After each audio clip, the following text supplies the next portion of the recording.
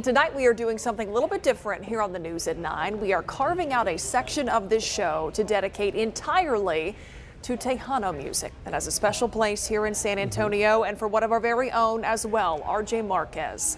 This is a project that you, RJ, decided to take on after you noticed that a local radio station switched up their format. Yeah, so a little bit of background information first. I grew up in El Paso and often listened to Latin music, but Tejano was not as big there as it was here, obviously. I attended Texas State up the road and was really introduced to the world of Tejano by some of my closest friends who are from San Antonio and other parts of South Texas. I really came to appreciate the music and stories behind it. So you are here to educate all of us. This is going to be an education for me as well.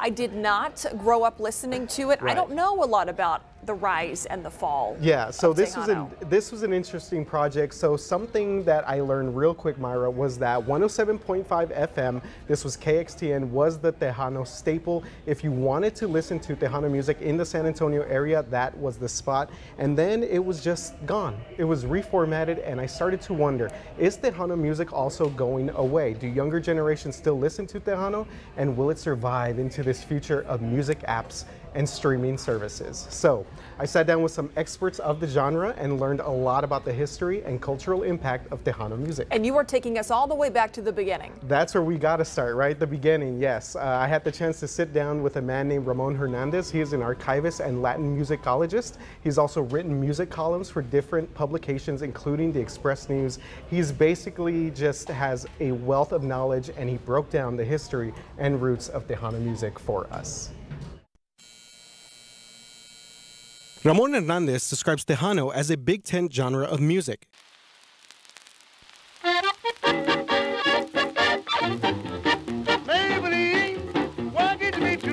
A genre that can't be pigeonholed into one niche, one that's inextricably linked to other styles and sounds created by Mexican Americans. He traces its roots back more than 100 years ago in the 1910s when Mexican Americans were introduced to the accordion. That started when the Germans came to Texas to pick cotton.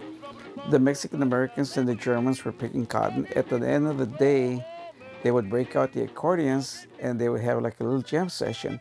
And that's what brought all the cotton pickers or sharecroppers and people together in the evening. With the introduction of the accordion came Mexican polkas and ranchera. The addition of an acoustic guitar or violin made it a conjunto. By the 1920s, Mexican American orchestras began popping up all over Texas. These orchestras were made up of a variety of instruments: guitars, violins, sometimes a banjo, trumpets, saxophones, perhaps a flute. In the late 1920s, microphones marked a change in the music industry in general, allowing singers to perform without straining their voices. Mexican-American conjuntos and orchestras evolved side by side for decades, influenced not only by changes in the types of instruments available to them, but also by pop culture in general. We are influenced by what was playing on American radio or what they saw in the movies. So we kind of emulated what was going there. Music continued to evolve in 1948 when Fender mass-produced the first electric guitar, and in 1951, Fender developed the precision electric bass. All of a sudden, they didn't need the upright bass, the tololoche, the contrabajo. In 1954, Isidro Lopez records a song that sets Mexican-American music in a new direction. That song was called Díganle. It becomes a hit and is recorded again and again throughout the years. Therefore, he's considered the father of Tejano music.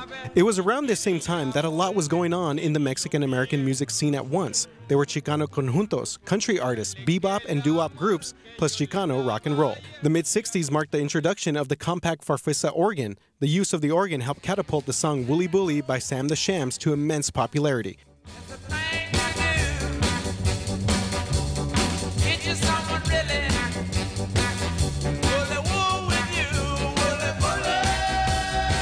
In 1979, the Oberheim synthesizer hit the market, signaling a major turning point in Tejano music.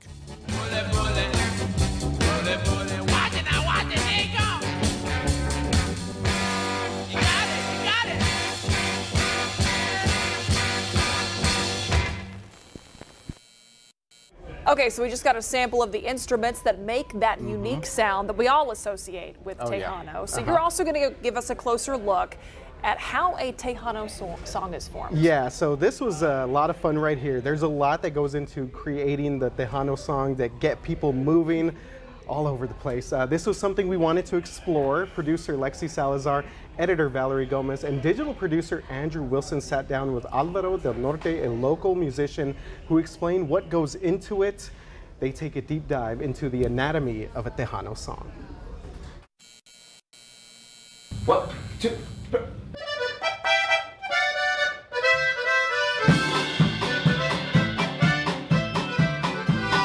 Tejano music is based off of conjunto music, you know, and that's how a lot of accordion. And Tejano, you know, they really made the sound a lot bigger versus like conjunto music. They introduced the saxophone, some of them a full band of horns, the keyboard. You'll notice in the 80s and 90s of Tejano music, you know, like in Selena music, you'll hear the synthesizers. It's a bigger sound, more complex sound, more mature sound, but always behind it, it's always a very catchy melody. First thing is, you know, in music, there are no rules. There absolutely are no rules. But in Tejano, primarily, you have the drums and the bass. You know, they're providing that rhythm that makes you want to dance.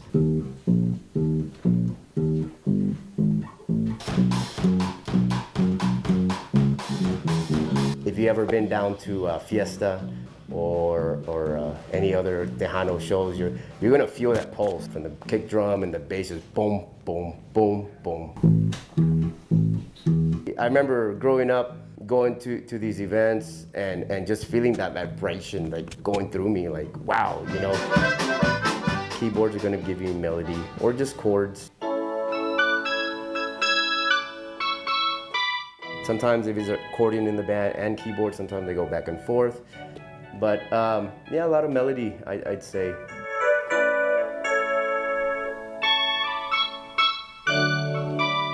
But in Tejano though, you get introduced the electric guitar.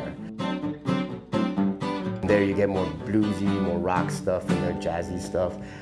They're doing rhythm, you know, a lot of times, but at the same time, they'll come out with a lead here and there. The accordion is all melody primarily. It gives Tejano its very unique flavor.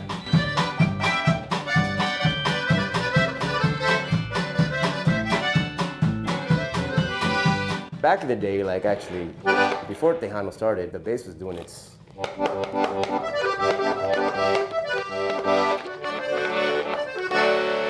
So this side was doing all the rhythm, and this side's doing all the melody.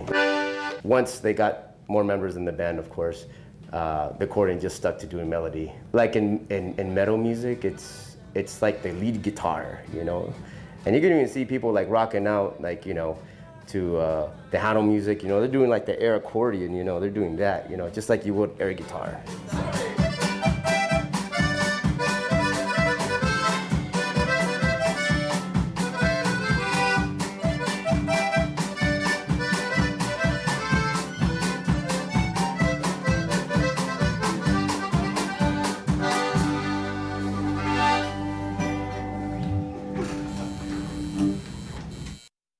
That accordion, that's the signature. Yeah, the air accordion. That's the air awesome. accordion. I know, I don't think I've seen that before, but that's what seems to get everybody going. Yeah, absolutely. I do know this, Tejano music had its very own golden age, like a lot of genres, right? Early 80s, mid 90s, a special time for Tejano music in San Antonio and South Texas. Absolutely, Myra. Yes, anyone who was in San Antonio and lived through this Tejano boom will tell you there was no better time for the music. I spoke to Hector Saldana and Johnny Ramirez about the era, excuse me. Hector is a former Express News music columnist who currently serves as the Texas music curator at the Whitliff Collections at Texas State. Johnny was a DJ at KXTN. Both said it was a magical time to be a part of the industry. Well, when you think about Tejano, the golden age really was 1985 to 1995. We all know and remember the names: Little Joey La Familia, Grupo Más, Laura Canales, and La Mafia. These are just a few of the musical acts that were part of the Tejano movement that swept through San Antonio and South Texas in the early 80s. What I remember was just the excitement of this new wave. You know, they would call it La Onda Chicana, the wave, or La Onda Tejana. These acts that were part of the Texas wave played to packed dance halls and concert venues. Tejano music blended with other types of music, but there was a key ingredient missing that took it to new heights: the accordion.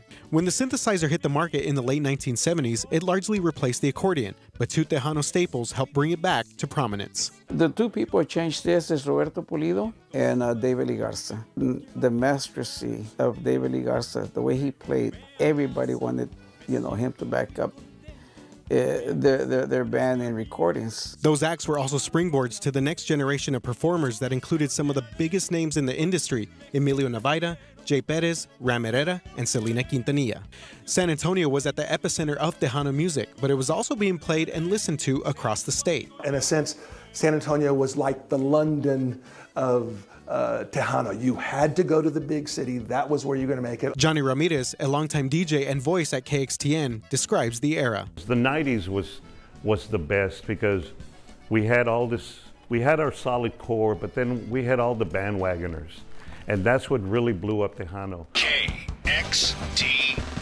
Ramirez said Tejano music at the time transcended race, age, background, and social status. We had Anglo people that would go to our events. We had African American people. They all came to the party, and the party got really, really big. But at the core of the party was always family. Every weekend you could hear the music coming from homes, cars on the street, from bazaars, and neighborhood fairs. People that were older and younger related, and often the concerts were more like dances. So it was very communal in that sense. From Selena to Emilio to Jay Perez and David Lee, that era of Tejano music left memories that would last a lifetime. It was an exciting time, and it left a lot of people that came to the party as bandwagoners.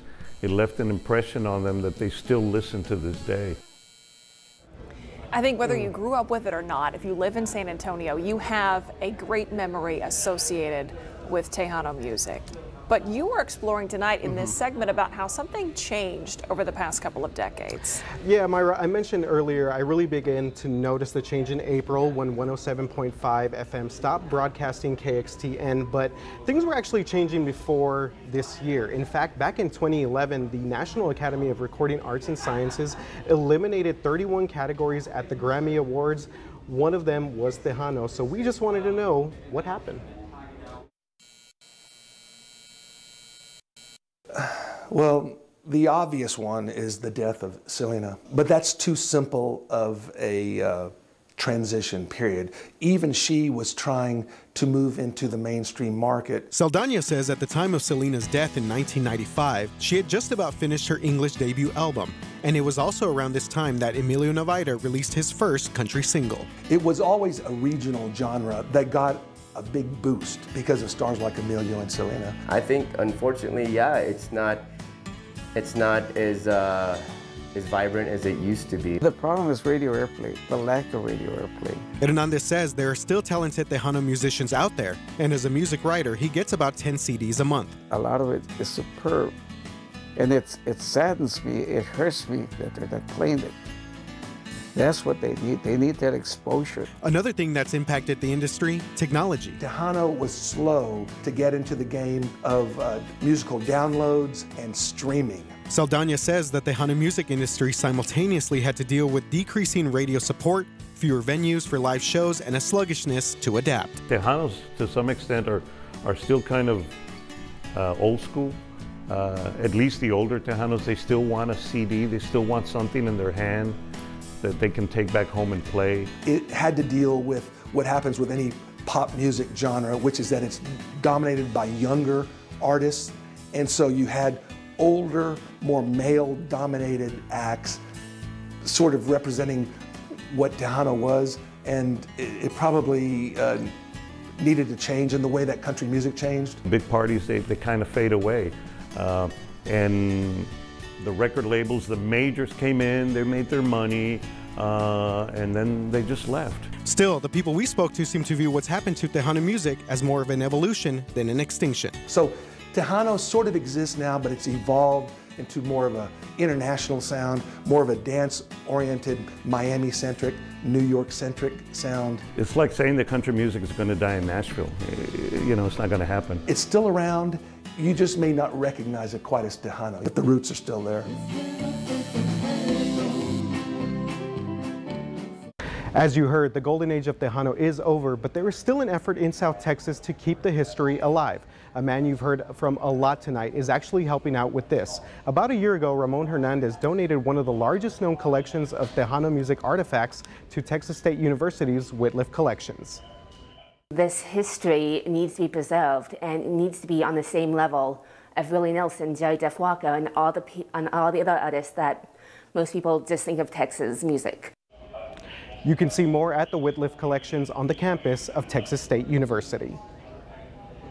So where does Tejano music go from here? We've heard a lot about its most popular days to some of the decline, but true to its nature, the music has stood the test of time, going back nearly a century. The roots of Tejano run deep in South Texas. We examine the cultural impact the music has had in San Antonio.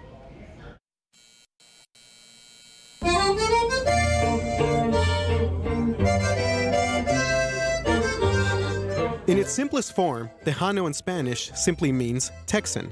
When you think about the impact of Tejano music, it's a sense of pride for San Antonio residents. Orgullo. I mean, just like goosebumps. To me, hearing the music, it brings back a lot of memories. It's good for our city, the culture, and I think that, you know, we need more people listening to Tejano music. Those songs really are like our songs. They really are our songs. Like, you know, we created them. Tejano music has become a part of family life across South Texas, a familiar constant. It's not just a music genre. It's always been a part of our tradition, a part of our culture, and a part of who we are as a people. It seems like at every big event, every important event, at weddings, quinceañeras, funerals even, a backyard barbecue, they'll be playing Tejano. Many people believe Tejano music is past its prime, but there are still venues across San Antonio playing live Tejano music to crowds every weekend. One thing that you definitely cannot deny is that Tejano music is part of the culture and the soul of San Antonio. It gets people moving anywhere they go to listen to it, or people that get to play to it. It is part of the generational hold on this city.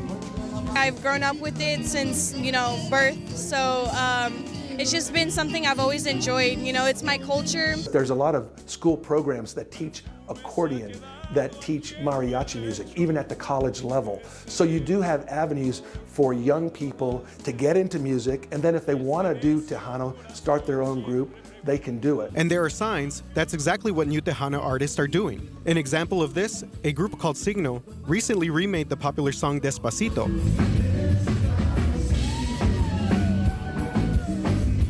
Making it their own by infusing old school Tejano with new sounds. They just did it last year, and again, here we have a South American flavor with a Tejano twist. So we have to accept it. We have to go along with the times. Tejano music is never going to die. Will it reach the peaks of the early to mid-90s? I don't know. I'm thinking that it will eventually, and I hope to still be around for that. With a decline in radio support, many say it's essential for the older generations to pass down the Tejano tradition and tell their children and grandchildren what the music means and represents. As Mexican Americans, Tejanos, whether you're first, second, third, fourth generation, I think it's upon us to instill the music to our youngsters. I think that if they love hip hop, great. Whatever format is out there, rock and roll or independent rock or whatever they want to call it, it's great. I mean, music was made to be loved. But every so often sit them down and say, this is what we're about. This is our music.